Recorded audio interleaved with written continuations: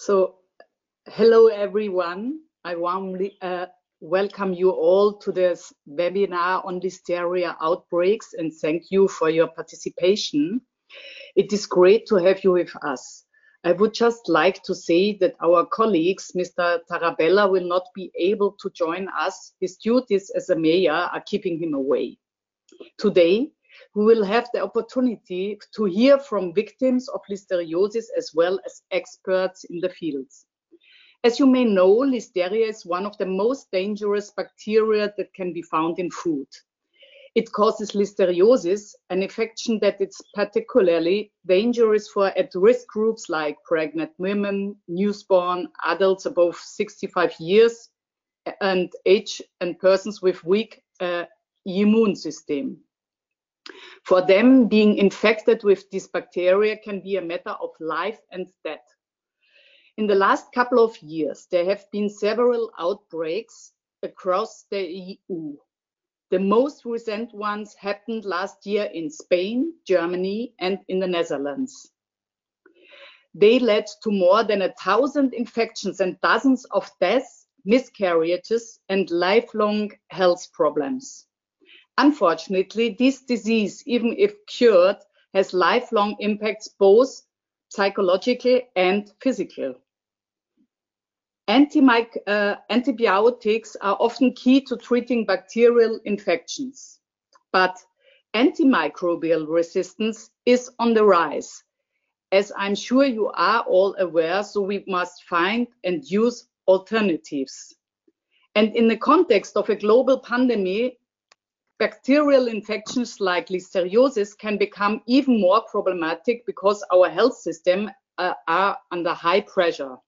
So prevention is also key. Bacteriophages are one such alternative that can prevent disease outbreaks. They are the natural predator of bacteria and do not contribute to an increase in antibiotic resistance. By treating foods with bacteriophages, which are at particular risk of carrying listeria, such as ready-to-eat meat, we could effectively reduce the rate of listeriosis occurrence by 70 to 80%. I think this is a very interesting option for prevention of the disease. And prevention is absolutely vital in the case of listeriosis. We will now have the opportunity to hear the testimony of 2 people affected by this dangerous illness. To demonstrate what the effect can be of listeria contamination, we have 2 short videos recordings of people who survived a listeriosis infection. The first is from Mr. van der Vels, who sadly passed away earlier this year at the age of 80. The video was recorded 2 years ago, but he was infected in his early 60s. Until his death, Mr. van der Vels had to live with the consequences of listeriosis. We will watch his stories first now.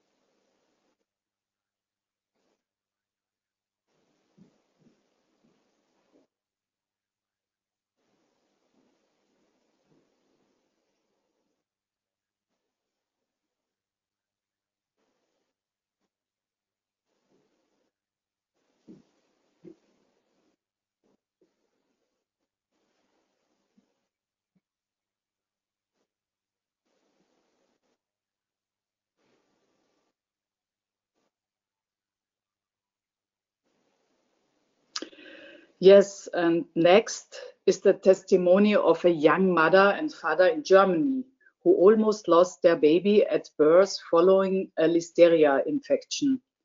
They told their story to an NDE TV program last year, and we are grateful that we can use part of this footage.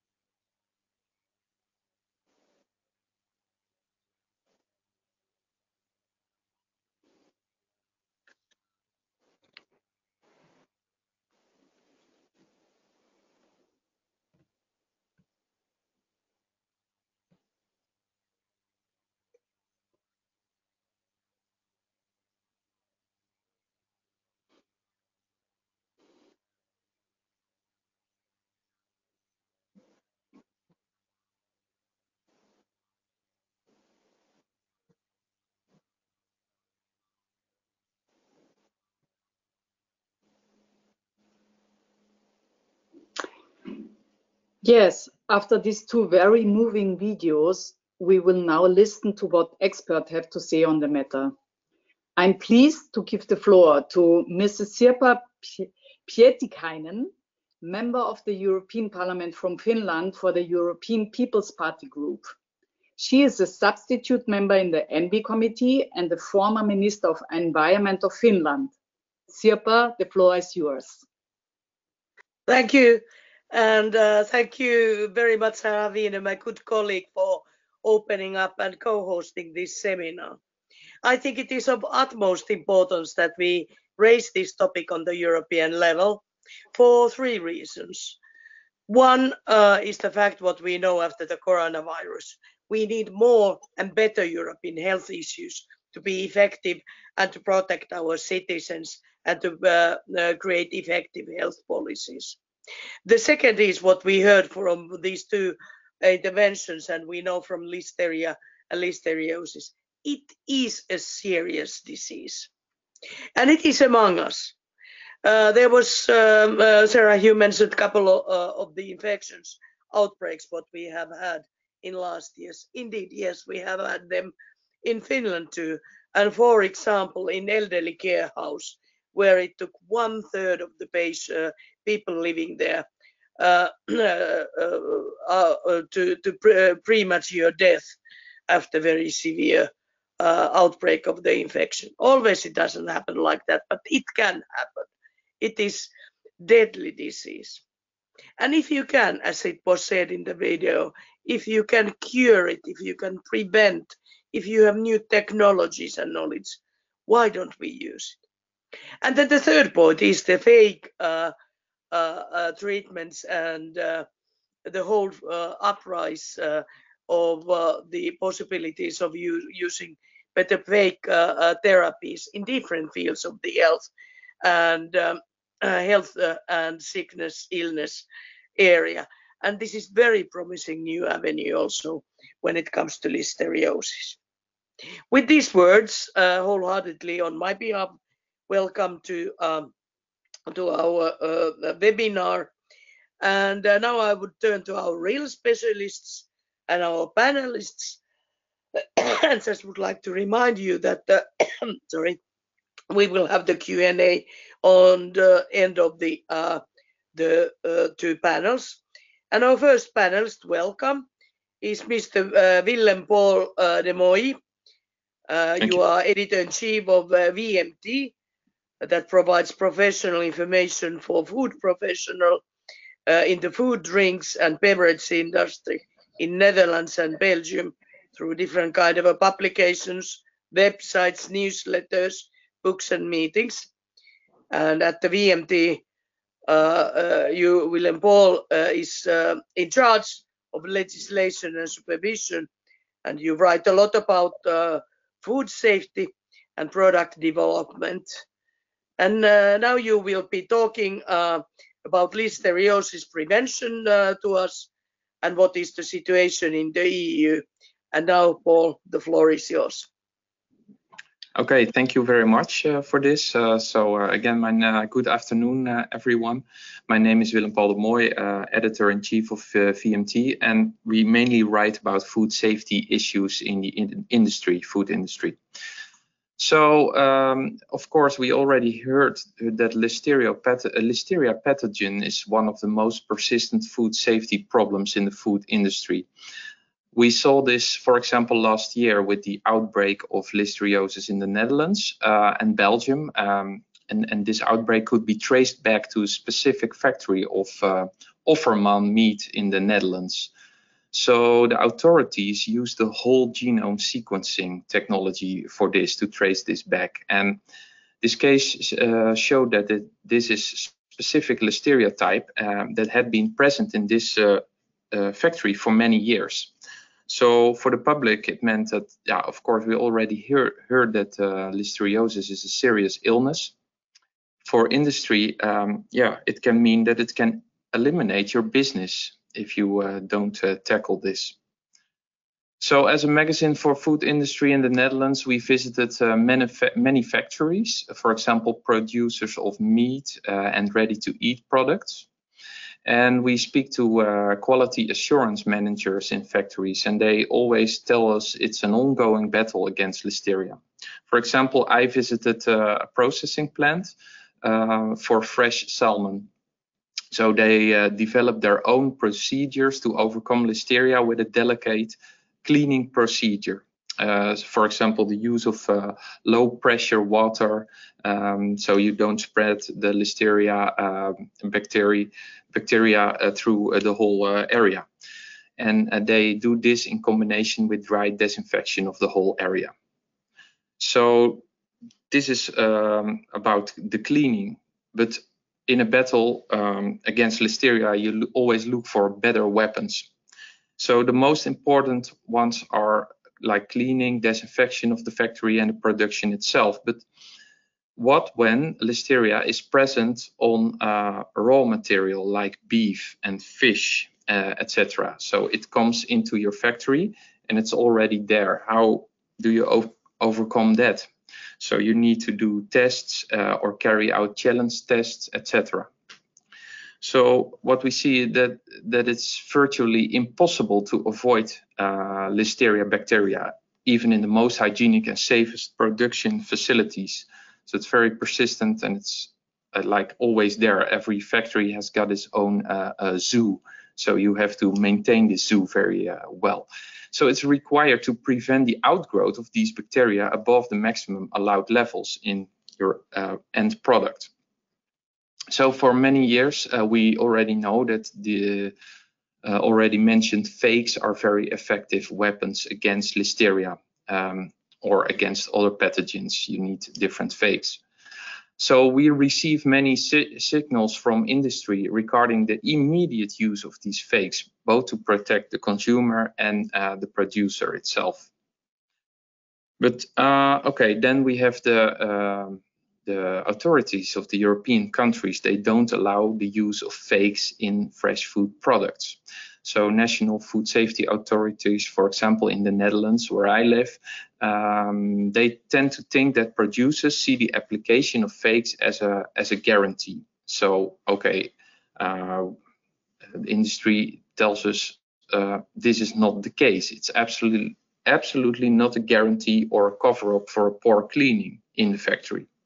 So they tell us they see it as an extra tool and an extra huge hurdle for pathogen to develop in the product. So industry is waiting for about 12 years now for approval in Europe. In US, the fakes are already in use since 2006, and we wonder how this could happen.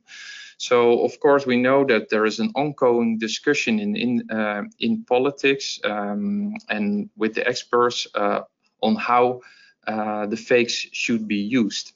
Should they be used as a decontaminant or as a non-decontaminating process aid? So I'm not very familiar with the legal process for such issues, but we think I think the precautionary principle we have in Europe can be used in the wrong way. And I think with Listeria, it is used in the wrong way. There's nothing wrong with the precautionary principle itself, but sometimes it can be used as a political emergency brake. So they say better safe than sorry. And the precautionary principle, as you know, enables decision makers to adopt precautionary measures when scientific evidence about an environmental or human health hazard is uncertain and the stakes are high. But it can also be used too quickly, I think, and or convulsive. So this can have negative consequences. There is no uncertainty in the case of fakes, we found. A lot of scientific evidence was already there and also a proven safe use in the US, like I mentioned, and some other countries. But yeah, according to me, it seems there are people who don't want it and they seem to have a loud voice. So yeah, in the end, I also think the long procedure has to do with maybe a lack of knowledge or a subsequent fear of taking responsibility to approve the use of fakes. I don't know. European Court of Justice enables the use of natural fakes against Listeria. They did this in October 2019, but it's still not nationally implemented. So industry is waiting very long and complaining. So that's what we hear throughout the field all the time. Well, last statements I would like to make is, of course, the application of fakes needs to be thoroughly tested and proven to be safe. Of course, also we and the industry have questions like fakes do not walk around and they have to land on a pathogen like Listeria very specifically. So my question is, how many fakes do you need then, and what does it cost to treat a whole product? Because the fakes need to go everywhere to kill all the Listeria. We also have questions about certain products. For example, raw milk cheese. Can you use it there? Because Listeria can be in the product rather than on the surface of a product. So can fakes be effective there? Another question would be how quickly pathogens become resistant against these fakes. We might use a cocktail of viruses to prevent resistance. And it's not only my question, but also a question of the industry. So another question would be, literally, fakes are viruses who attack pathogens, not humans, but still, can this harm the image of the food industry? Maybe. So may that be a concern of the EU? So maybe that's a hidden reason why, there's people hesitate to implement it. So my conclusion for now would be industry really longs for a bit of transparency on this subject. There's not a clear and convincing answer of the EU on why fakes aren't still permitted. Industry is afraid to take steps by itself, and they are dependent on the national authorities, of course. So this is what I would like to say about this subject.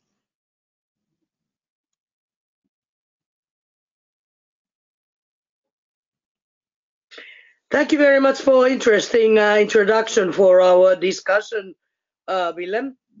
And our next speaker is Mr. Spyros Papas.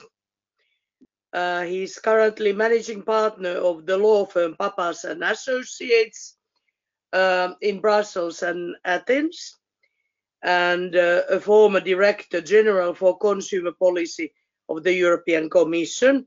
So you're very familiar with the environments we are working here with the politics. And you have a vast experience in, among other issues, on health and consumer policy. And now you will share with us your views on how to ensure a high level of human health protection according to the Treaty of the Functioning of the European Union, and what are the grounds that we could be more effective there in these listeriosis cases too. So Spiros, please, the floor is yours. Thank you, Madam Chair. Good afternoon, everybody. Allow me first to share with you a reaction on what we have just seen, because it was for me also the first time I got a feeling with victims of listeriosis. It is really shocking. It is shocking, in particular, if one thinks, just in case there is an event or an outbreak of listeriosis nowadays, in parallel to the coronavirus pandemic, you can imagine how catastrophic it will become. Anyway, coming back to our discussion, I would like to say very simply that public health is not a competence of the European Union, strictly speaking. Now, having said that, I should explain that this is rather an oversimplification, this statement. Why? Because since the beginning of the first European Economic Community, public health was there. Public health was omnipresent. Just to give you an example, if there were reasons to protect public health, the fundamental liberty of free movement of goods could be overruled, and so on and so forth. There were several derogations on grounds of public health. However, the first time public health became separate, distinct in the Treaty of the European Union was on the occasion of the Maastricht Treaty, when it was introduced as an article in the treaty aiming at the protection of high-level public health. This was an important development, of course, because it gave the Commission the possibility to interfere with the member states. Likewise, with the following Treaty of Amsterdam, when this article was reinforced, and nowadays public health is what? Is it a competence? No. With the clarification given by the Treaty of Lisbon, public health belongs to what we call actions of the Union, aiming again at safeguarding a high level of public health. It is an action. Is it something inferior to than being a competence?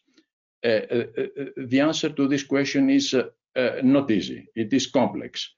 From one point of view, an action gives full liberty to the Union to interfere without restrictions. This is very important. An action might be everything, and the treaty is quite favorable towards such an interpretation. Now, when you have a competence, we are bound to the concrete prescriptions of this competence, to the conditions that go along with the competence.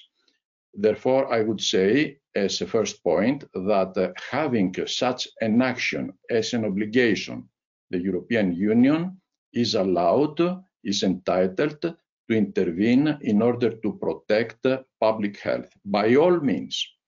Now, the story is not all, because public health is more than an action according to the treaty itself. When it comes to common safety concerns, by derogation, the European Commission acquires the possibility, the competence to issue legislative acts, either directives or regulations. This is what we call a shared competence, a competence that once it is exerted, assumed by the European Union, then it overrules or it prevails over any national legislation.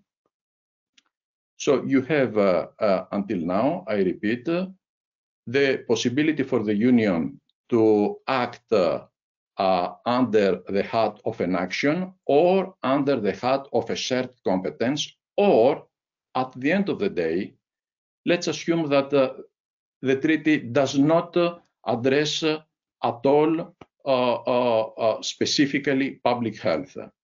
Then I would say again, according to Article 352, the Union would be entitled to interfere in the interest of public interest.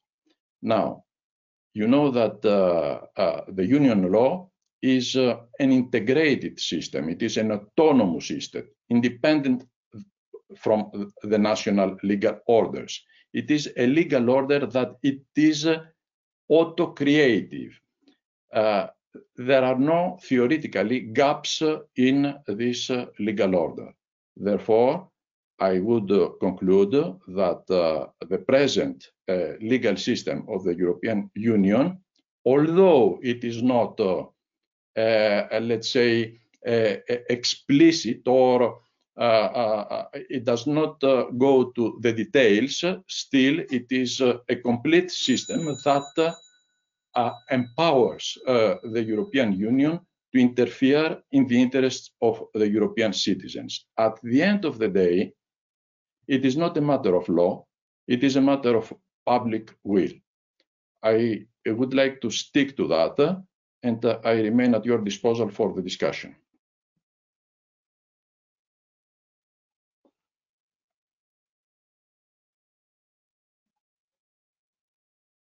Sorry, Ms. Pietikäinen, are you there?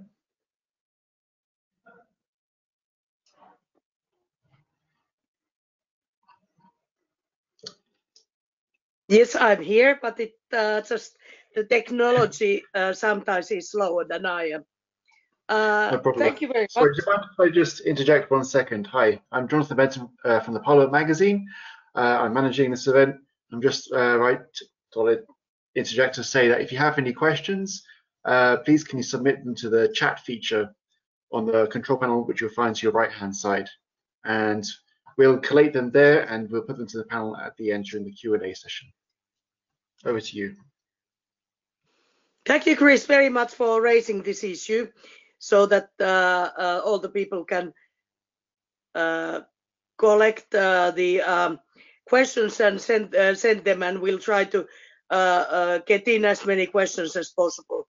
And thank you very much, Spiros, about your comments. Really fascinating. Sort of inspires me of thinking what the EU could have done more in the COVID-19 case for the public health perspective too. So please let me come back to you at some point on this. And I think that we should grasp this competence much bolder than what we are doing at the moment in listeriosis, in pandemics, and in many other cases to secure the public health. So very much food for the thought. And now we will listen to Professor Frank Devliegri. I hope I didn't do too much bad for pronouncing your name. And you are from the Department of Food, Microbiology and Preservation at Ghent University in Belgium. And you are leading scientist in the field of food preservation with high experience in, among others, the microbial aspects of food packing and packaging atmospheres and mild inactivation treatments. And now you are going to talk us about the fakes and the possibility, if there are possible solutions to reduce the listeriosis cases. Frank, please go ahead. Thank you very much for giving the word and the introduction. Good afternoon, ladies and gentlemen. Indeed, I'm going to talk about how fakes can possibly be a solution to reduce the listeriosis cases in Europe. Can I have the next slide, please? And the next one. Thank you. What is important to realize for you is that, in fact, listeria is ubiquitously present in the environment everywhere, but also in a processing environment. So a food company deals with raw materials that possibly may contain listeria bacteria from nature. So when they deal with fish, meat, vegetables, or fruit, it is possible that listeria is naturally present there on this product. Secondly, it's important to realize that listeria is able to survive in these processing environments and also colonize in these processing environments. And it does this especially when the conditions are wet and cold, because at that conditions, listeria has an advantage in comparison to other bacteria.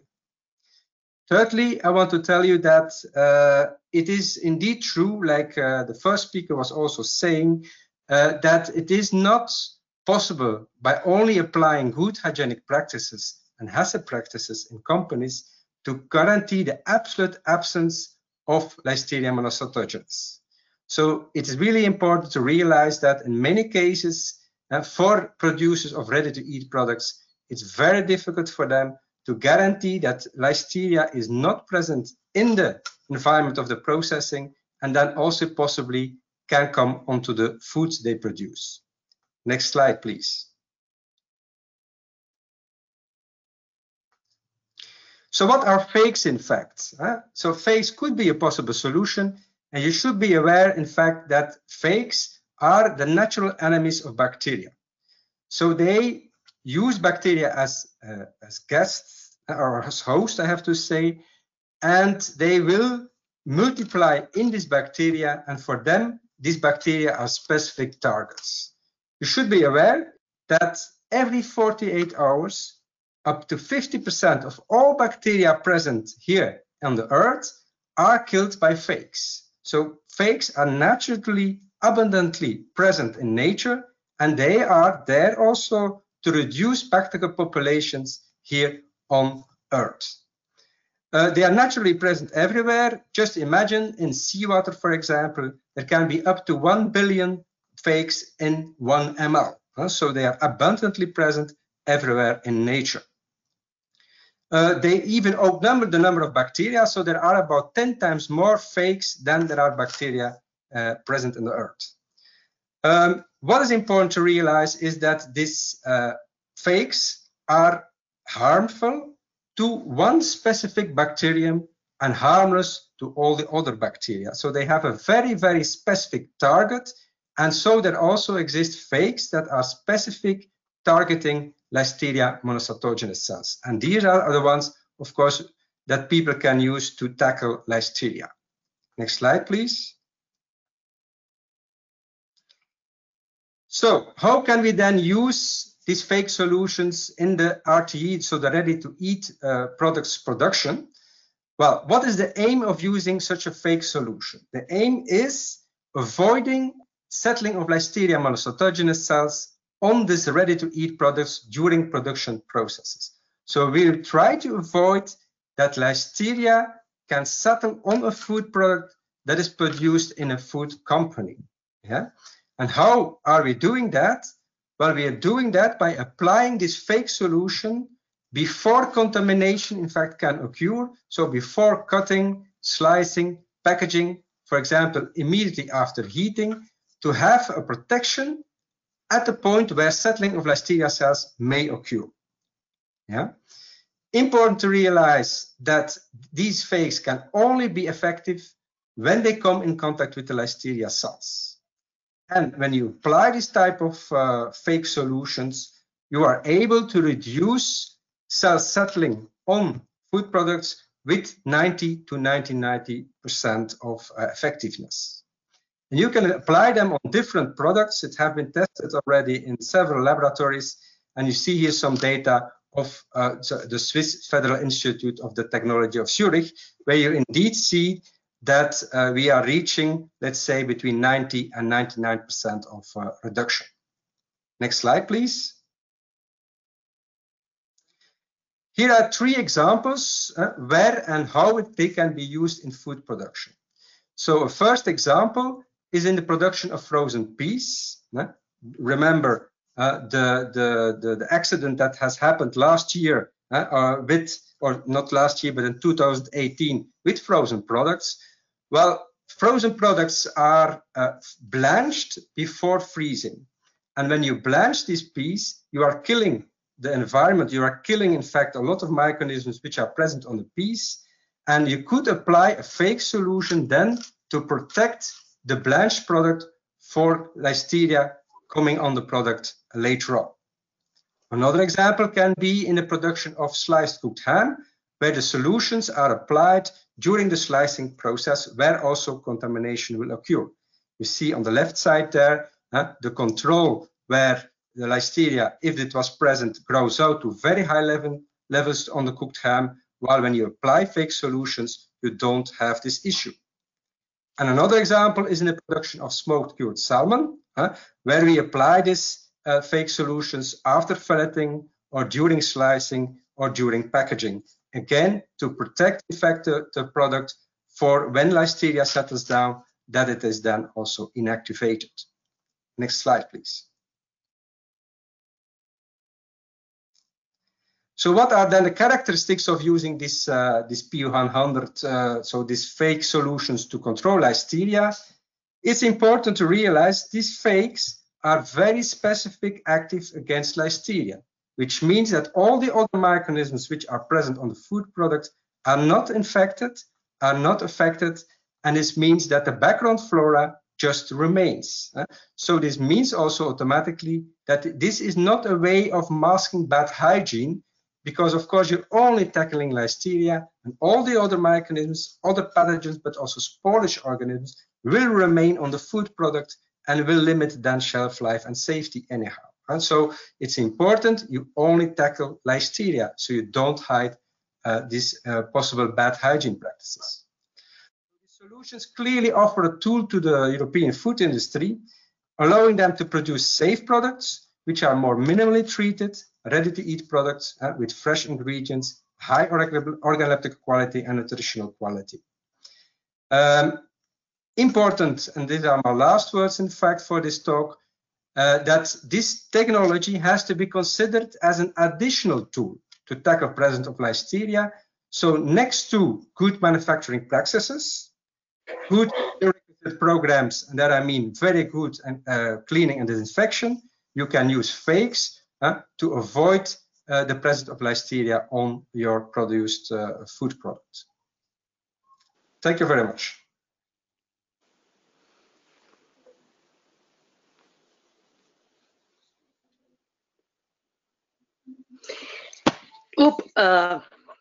So thank you very much.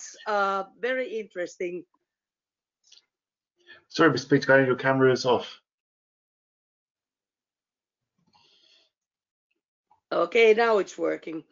Thank you very much. Very interesting new information. Plus, then it seems to be that it is cost-wise doable and actually a pretty simple procedure what we could do in Europe, and to actually ask our food processing industry to use, which would significantly improve the health, the quality of the goods concerning the Listeria and the health of the people. So now our last panelist after Frank is Mr. Michael Kuhn. You are a special advisor for ecology and sustainability and education, culture and youth policy of the Commission of the Bishops' Conference of the European Community, or COMECE in short. The COMECE, among others, covers the bioethical issues that arise at the EU level in the ambits of health and research.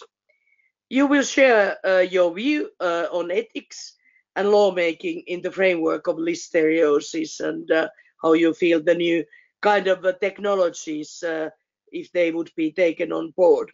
Thank you very much for sharing your thoughts with us, and the floor is yours. Thank you, Chair, for your very warm welcome. I have been invited, as you already said, to give some criteria from a theological, ethical perspective that may help you to ethically justify the use of fakes to combat listeriosis, and to ethically assess also the European Commission's approach so far, which is hindering or at least delaying the use of fakes in food production. And for reasons of transparency, it is important to me to emphasize that in first line, I'm a theologian and not an ethicist of technology or science, but I have repeatedly dealt with those questions in various areas in the course of my work. In the various contributions so far in the course of our webinar, we have already seen impressive testimonies about the consequences of listeriosis and heard a scientific assessment of the use of fakes to prevent the growth of listeria in food production. For the sake of order, I would like to summarize them once again. Listeriosis is a serious foodborne disease with a high hospitalization rate and an equally high mortality rate. This disease has been increasingly in recent years. People suffering from listeriosis who survive this disease often suffer from the consequences of the disease for the rest of their lives. We have seen this in the Dutch case. In food processing and production, it must be assumed that despite compliance with the highest standards of hygiene, such as those laid down by the European Union, the presence of Listeria bacteria can never be completely ruled out. The presence of Listeria in the food chain not only poses an immediate threat to consumers and their health, but also has economic consequences for food producers whose product is contaminated with Listeria despite compliance with hygiene standards and has to be taken from the market. With fakes specially targeted at Listeria, as such as listed P100, we have a means of stopping the growth of Listeria in food. The use of these fakes does not pose a risk to humans or the environment. Unlike antibiotics, it does not contribute to AMR. And the product has already been shown to be effective in the fight against listeriosis in several countries through its use in food production. According to both scientists and the European Food Safety Agency, fakes are a powerful tool that can help to significantly reduce the number of listeriosis cases and the death caused by this disease. Some figures speak of a reduction in the risk of infection or disease up to 99% in the cases seen to date. Taking into account the above, from the point of view of an ethical position centered on the protection of the human being and his dignity, the use of fakes in food production seems not only reasonable, but ethically commanded, because if we have the means to prevent harm, we have an obligation to use them for the higher goal of saving lives. In its treatise, the European Union is committed to a tradition centered to the protection of the human being, his dignity, and his rights. In Article 35 of the Charter of the European Union defines health protection as a right of its citizens and undertakes to ensure a high level of human health protection in the definition and implementation of all its policies and activities. In view of this, the European Union has an obligation not to prevent the use of fakes, respectively, has the obligation to regulate it in such a way that the objective, the protection of the health of the citizens of the Union, can be achieved. The order of society through laws and regulation is a high good. However, they must comply with the principles of necessity, appropriateness, adequacy, practicability, trust, and communication. The process of their creation by the competent institutions must be transparent and comprehensible. Good legislation is an art, as the Dutch lawyer Willem Witteveen stated. The latter, however, does not seem to be the case due to the European Commission's approach to regulate the use of Listex P100 in the process of foodstuff production so far. Again, I just would like to briefly summarize what already has been said so far. The Commission's position on the submission for authorization of the product in food production to avoid contamination. The non-correction of a demonstrably incorrect classification of the product or the incorrect assessment of the product as a decontaminant. The termination of the approval process without indication when and how this process can be restarted. The obstruction of market access without the prospect of a final assessment of the product. Requiring member states not to approve the product in food production, and the reluctance to work out what is probably the best solution to develop a separate regulation on the use of fakes in food production, which could also regulate the use of other fakes in similar cases, for example, against Salmonella or E. coli bacteria. To be fair, possible, though not explicitly stated, serious motives for this approach or lack of action by the European Commission should be considered too, and one already has been mentioned. The fear that by the use of bacteriophages, hygiene rules in the food production are being undermined or taken lightly, and this already has been denied by the scientists. The political fear that the authorization of the treatment of food with Listex P100, bacteriophages, as we have heard, are viruses, will be classified by parts of the population as negative or undesirable and will be negatively credited on the European Union as a whole or the European Commission. Like from Brussels, it must be like this. Now our food is contaminated with viruses. As far as they can be verified, the reasons for the delay are political, administrative, and bureaucratic. They are, however, provided the goodwill of all concerned and in the view of the urgency of the effort to prevent further diseases or death, surmountable and weigh less heavily compared with the consequences of the Commission's actions or inaction to date, in last consequence, the death of human beings. I would like to summarize and to conclude. From a scientific point of view, the use of fakes to stop the spread of Listeria in food and RTE products makes sense. From an ethical point of view, it is commanded. It is harmless to the consumer, and if politically desired, its use can be made transparent, for instance, by appropriate marking or labeling. A lack of hygiene in the food production chain cannot be covered up by the use of fakes, as fakes are not a decontaminant and can only be used against Listeria, but not against other bacteria. The users of the product in food production are deprived of a suitable means to fight a potentially fatal disease, which can have serious economic consequences in case of emergency. With its approach, so far, the Commission not only fails to do what is required, but prevents it.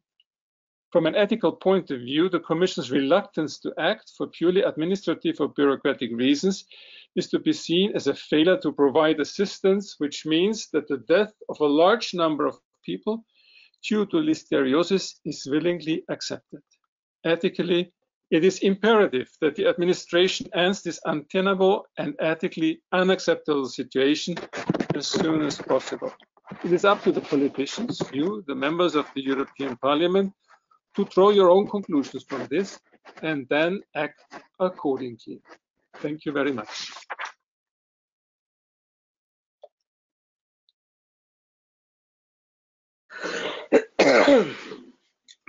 Thank you so much for your very interesting and important points and feed for our topical debate. And as you said, it is the Listeriosis themselves is big enough a question, Michael, but it has even a bigger consequences for the future about the uses of fakes in Salmonella, in many other areas what we could use them. And I'm sure that with my good colleague Sarah, we will raise up this issue with the Commission in the future, and we all together will certainly come back with each other together to discuss how we could solve the issues. But now, as promised, I've gathered some Q&As that you have sent us, and I tried to pick a bit different kind of questions to different panelists and try to put them forward. And the first, I would start with the issue that how can we be sure that the fakes reaches really the Listeria cell? As we know, they are not actively themselves, they can't move. So isn't there a high probability that the fakes will not act before the analytical enrichment process, and that they could even lead to false negative laboratory tests? So how can we be sure, and how much studies we have about this side? Who would like to pick up the question? Frank, please, the floor is yours. Thank you. Well, it is indeed a very good question. If you apply these fake solutions, you really have to ensure that you are covering the whole surface of the product that can get contaminated with Listeria. So first of all, to ensure that, you have to use high enough concentrations. And secondly, how industry is guaranteeing that is, in fact, they are performing tests with colorants to see if their spraying technique is suitable to cover the whole surface of a certain food product that they want to be covered. And in this way, they ensure that indeed their technique and the moment they are applying fakes indeed guarantees that the whole surface is covered with high enough of fakes. And in that way, you are sure that when Listeria is getting in contact with the product where fakes are present, that they meet each other and that the fakes will kill the Listeria. But indeed, it's not like that. So you really need to apply it on a right moment in the process and in a good way to ensure that you are really covering the whole surface of the treated product. And before we move forward, Frank, still one question for you. Do we have enough research results out of this, or do you think that we will need more European research to support this evidence?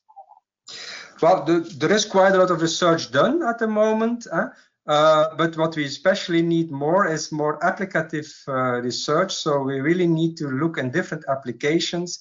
Where is the ideal way to apply it, and at what concentrations, and how to apply it, with what technical means, because every product is different, every process is different. So there is still research needed for sure, but let's say the efficacy of the technique on products for Listeria is in fact proven. That is sure, but it is mainly how to apply it in a really efficient way and in an appropriate way to ensure guarantee of the process. Thank you. And then there's the next question for you, Mr. Papas Spiro. If we would use these fakes in the food, how would they be categorized according to your knowledge? How should they be categorized? Should it be in novel food regulation? Are they in the ingredients or food additives or processing aids, or how to label them?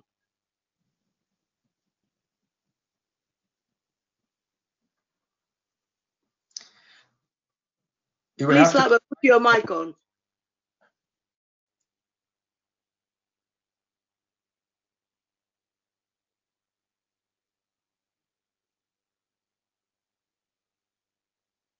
I'm sorry, we can't hear you. I think that your mic is still muted.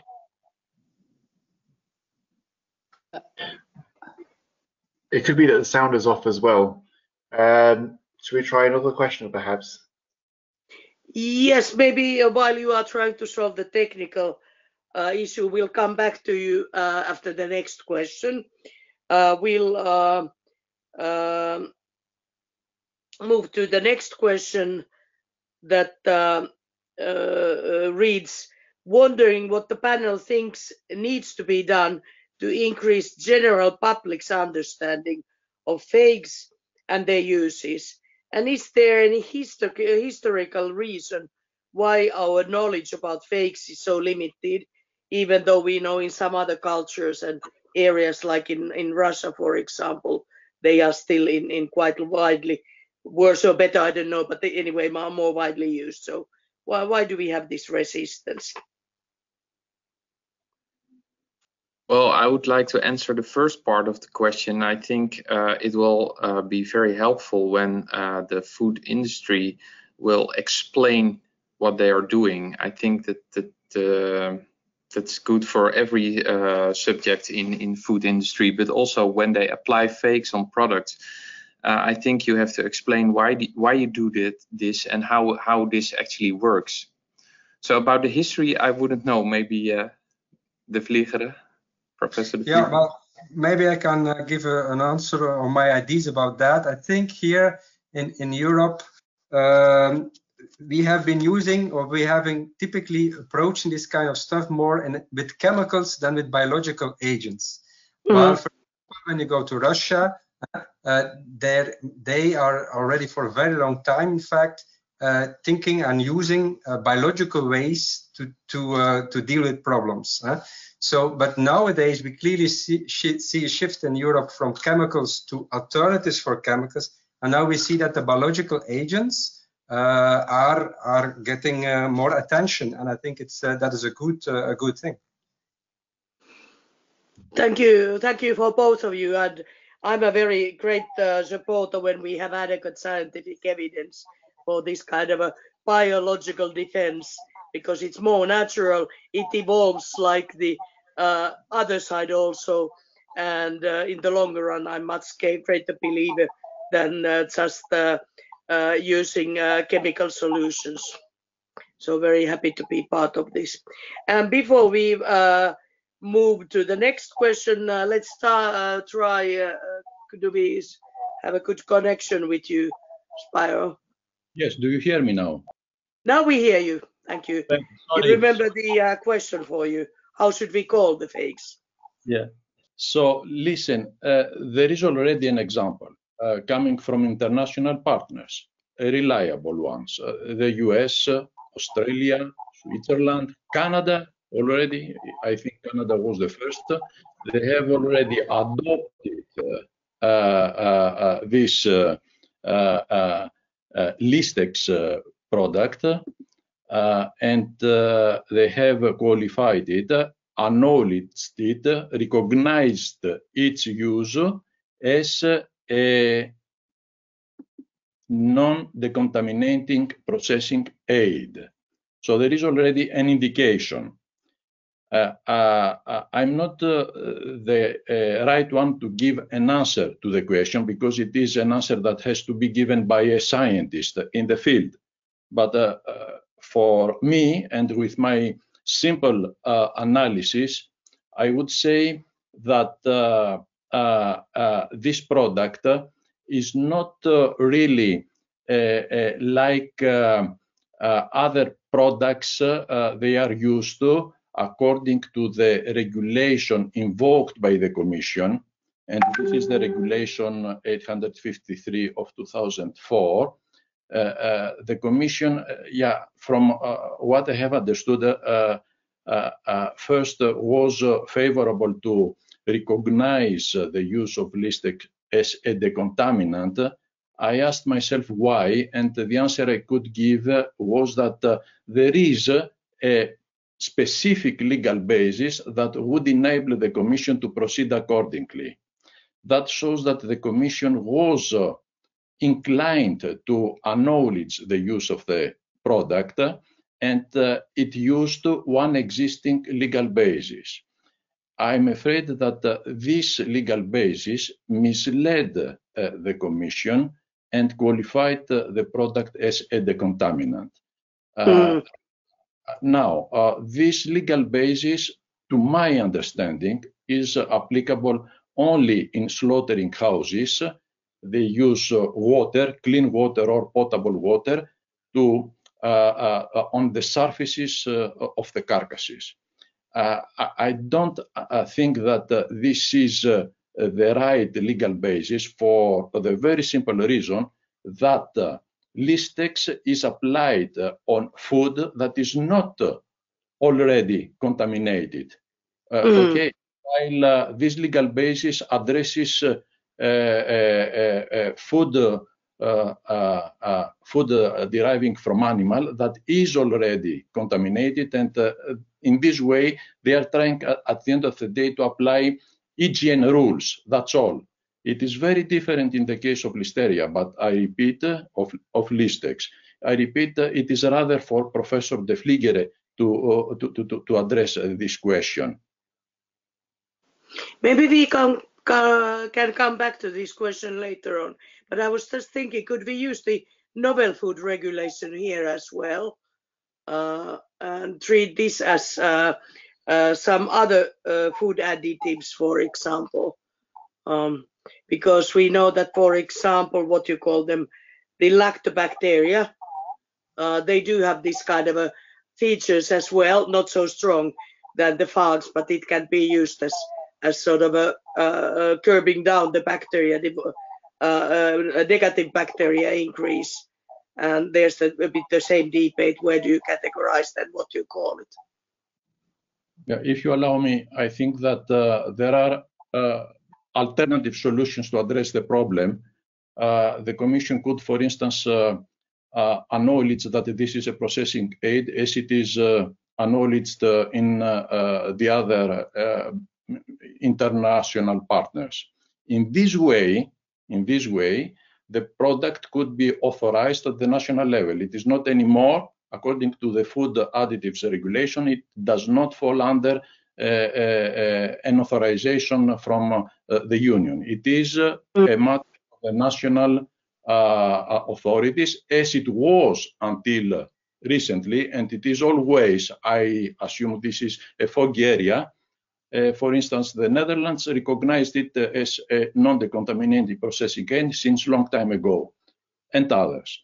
Now, this is one, to acknowledge it as a processing aid, period. And in this way, a solution is given until a phage regulation, which is indispensable, is adopted after careful consideration.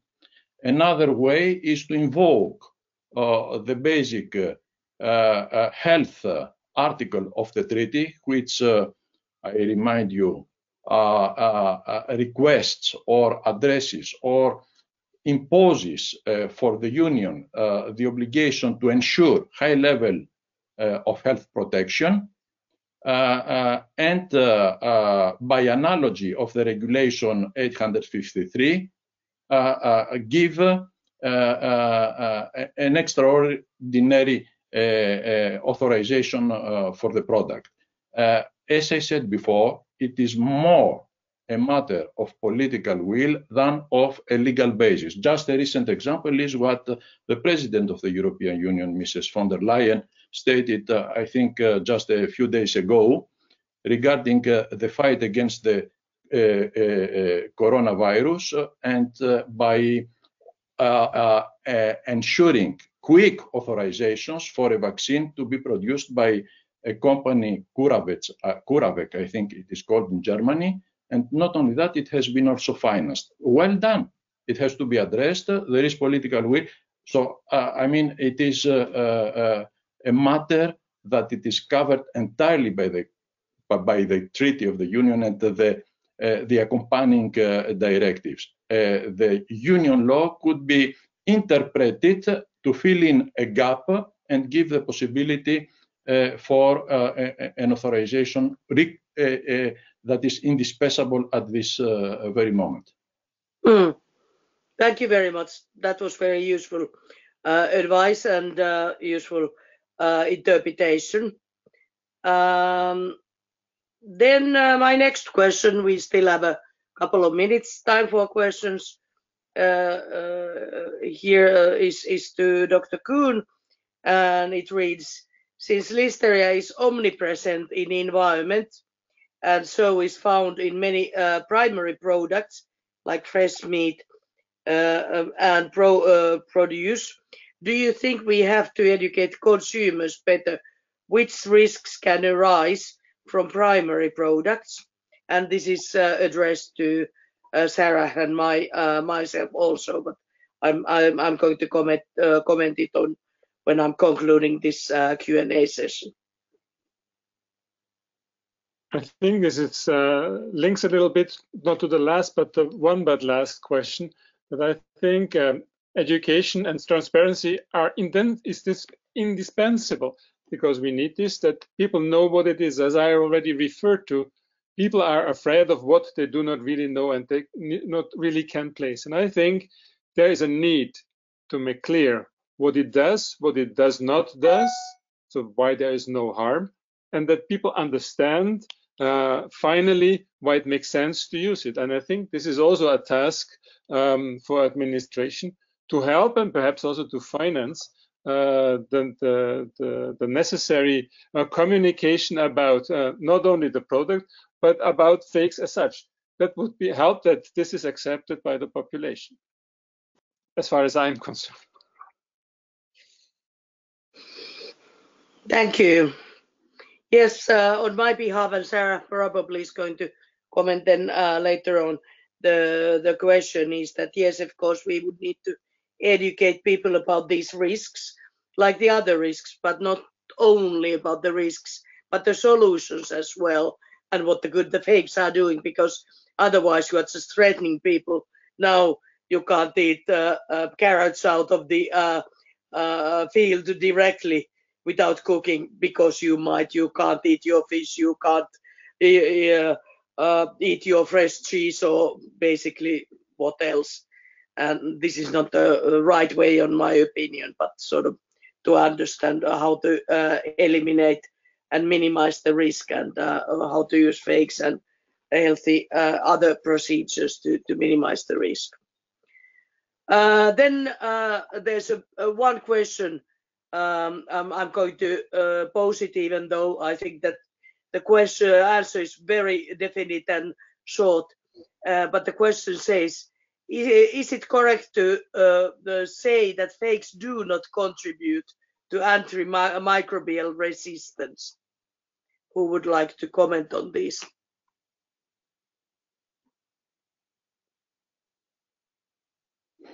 Frank, please. Okay, thank you. Well, I think this is indeed a correct statement.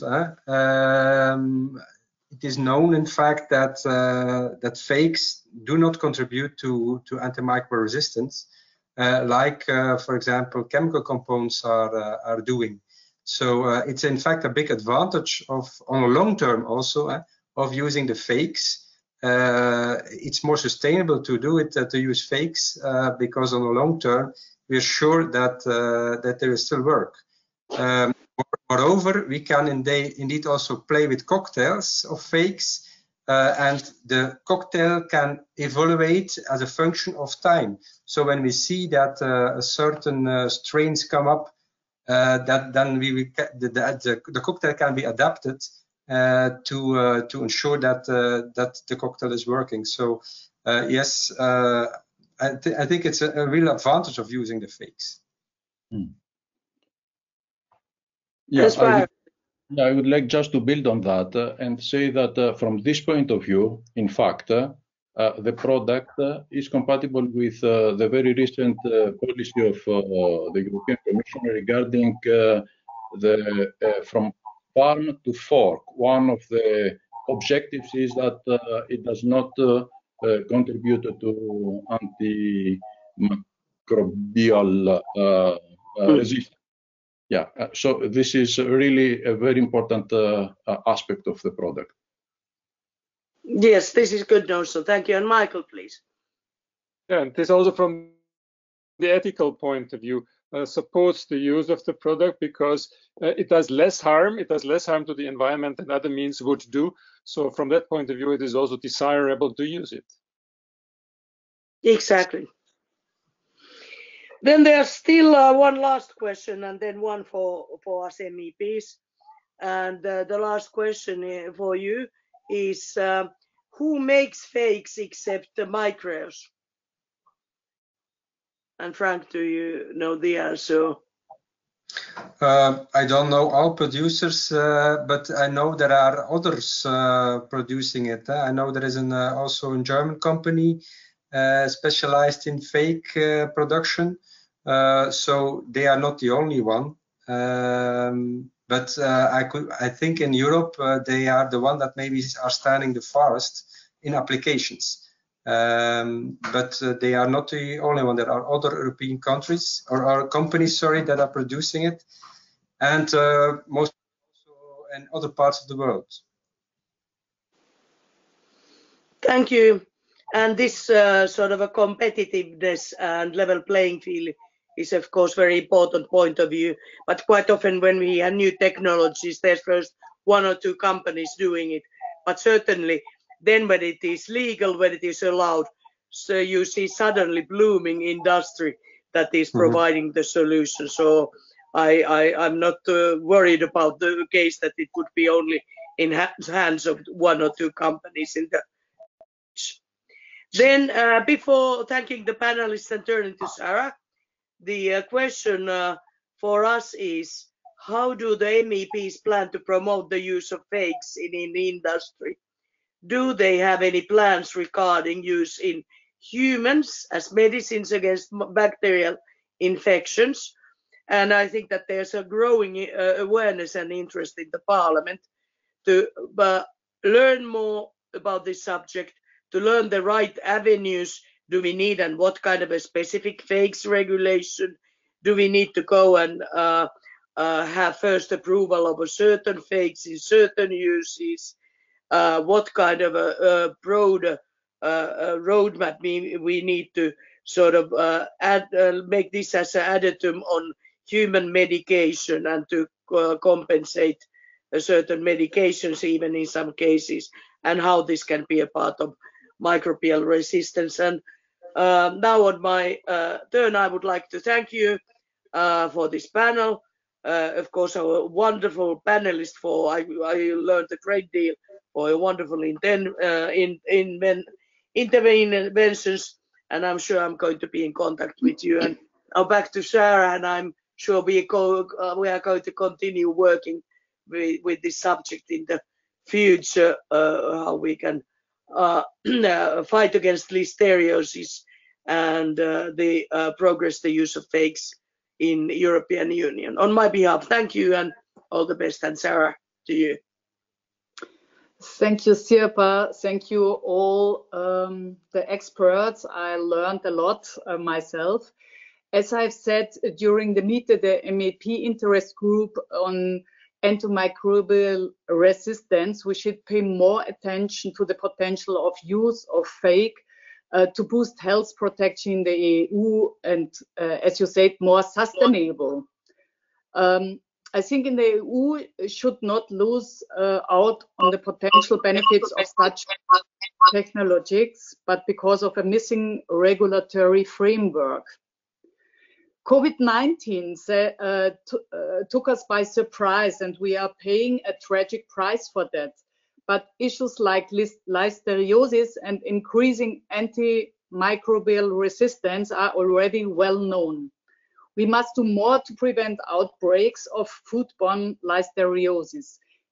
And if there is an alternative available that does not depend on the use of antibiotics, we should investigate this option further and not let bureaucratic obstacles stop us, as in the case we say today.